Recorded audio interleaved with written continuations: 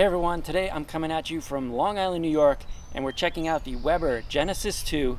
If you're in the market for a gas grill this summer, you want to spruce up your patio, you want to spruce up your deck with a great, reliable grill, this thing should definitely be on your short list. Stick around and find out why.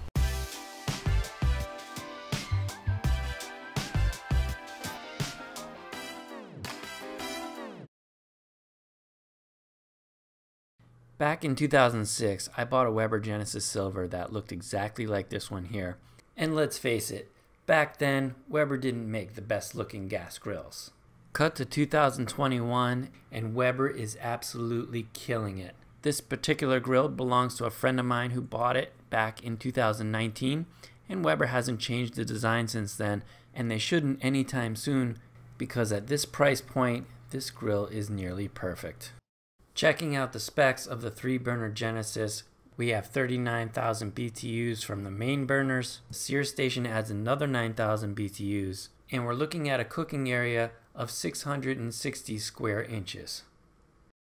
Now let's take a look under the hood, and we find these 7mm stainless steel rod cooking grates. These are definitely worth the upgrade over the porcelain enameled grates. Underneath the grates we have these flavor bars, and by the looks of these, they've picked up a lot of flavor. And of course, in the back of the grill we have a warming rack, which is very typical of most gas grills. On the left we have the ignition. We've got the 3 knobs for the burners, and the small knob is an extra burner for searing steaks. And of course, on the right side we've got our side burner for barbecue sauces, baked beans, whatever you want to cook on the side. Underneath the grill, of course, is a drip pan and a nice little storage area, locking caster wheels in the front, and large back wheels to make it easy to move around your deck, and 3 hooks on the side to hold your tools.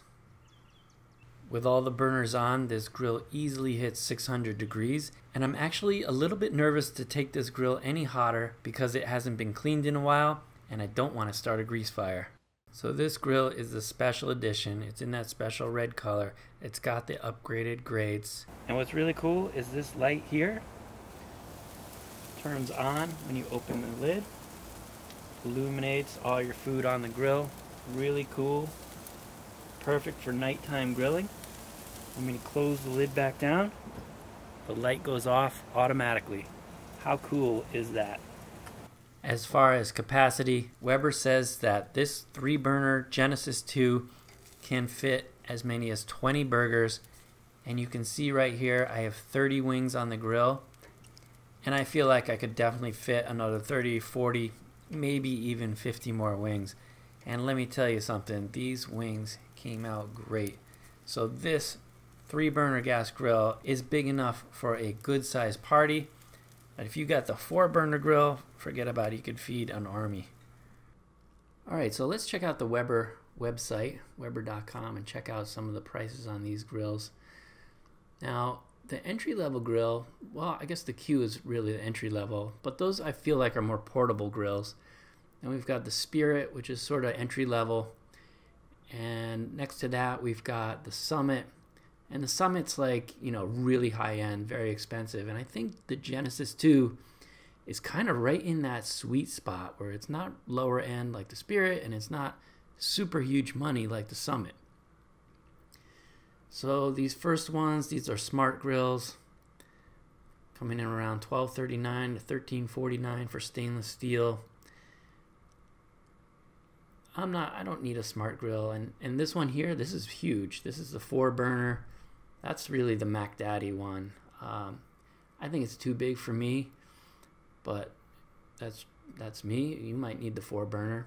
This one here is the natural gas attachment. So if your house has natural gas, you can tether to that. But the thing is, you're kind of stuck with the grill in that one spot, so you can't really move it around.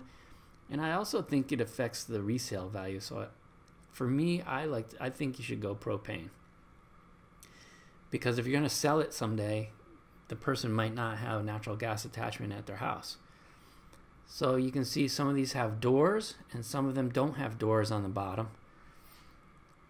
I kind of like the look of the one without the doors, but for me, this one here, I like the stainless steel, and I don't think they make the stainless steel without the doors. And this has the sear station, and yeah, I really like the look of this one. For me, this is the grill I would get if I was getting a Weber Genesis 2. It's got the sear station here. It's got the side burner over here. Yeah, I just love the look of this, and the stainless steel, you know stainless steel is not going to rust. So that is a huge plus. Let's go back here. Check out a few more of these Genesis 2s. Here's the blue one.